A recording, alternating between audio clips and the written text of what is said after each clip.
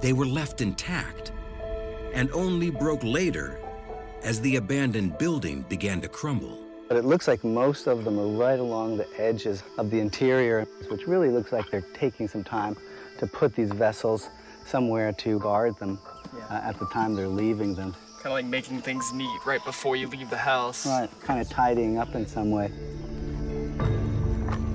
So what could have caused this carefully planned abandonment of Stairway and the abrupt work stoppage at the palace?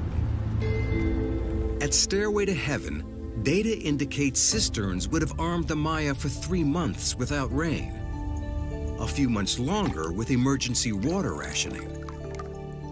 But evidence from core samples suggests this would not have been enough. We find 8 of these bands that suggests, in fact, that it wasn't just like one massive drought.